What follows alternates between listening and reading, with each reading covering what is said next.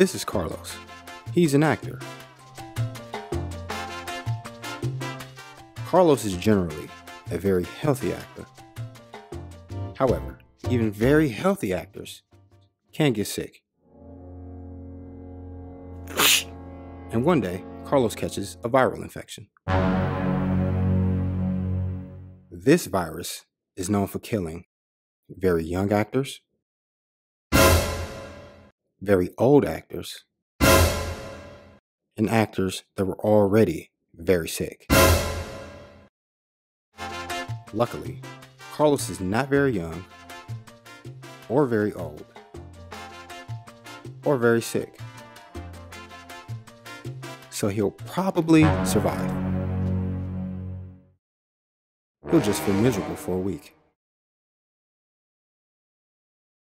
But before Carlos starts feeling really sick, he visits his actor friends at acting school.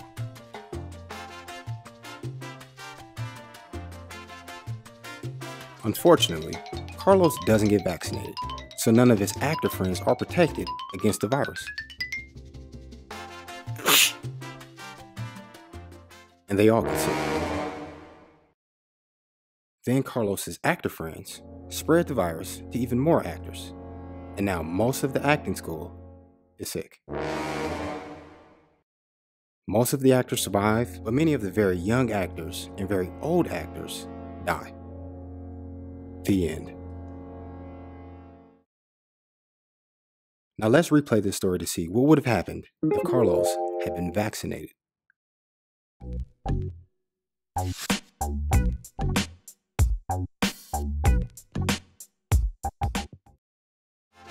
Again, this is Carlos. He's an actor. Carlos is generally a very healthy actor. However, even very healthy actors can get sick. And one day, Carlos catches a viral infection. This virus is known for killing very young actors, very old actors, and actors that were already very sick.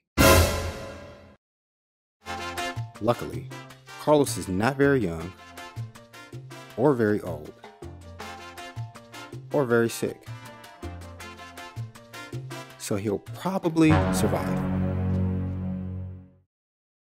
He'll just feel miserable for a week. But before Carlos starts feeling really sick, he visits his actor friends at acting school.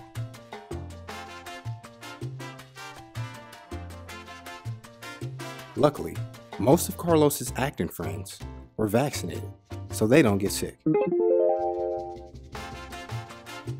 Later, Carlos's actor friends mingle with other actors, but most of the other actors are vaccinated, so they don't get sick either.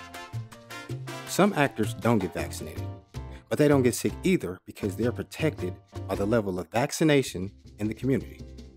The community immunity.